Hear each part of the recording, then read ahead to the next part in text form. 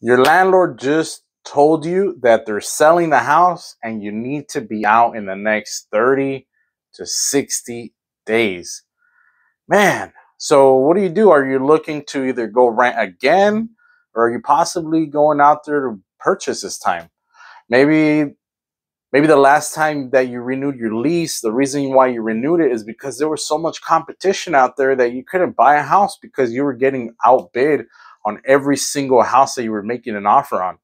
Well, I'll tell you what, in today's market, it's not so much like that. You have a lot more opportunity to make offers, and you might get accepted on the first, second, or maybe even third try of making an offer as long as these properties don't have offers. But for the most part, they're taking a little bit longer to sell than they were back in January, February, and March of this year. So if you are considering buying a house, the landlord told you got to get the F out, and you're like, well, should I go out there and try to buy again? Well, it might be an opportunity for you to go look at it.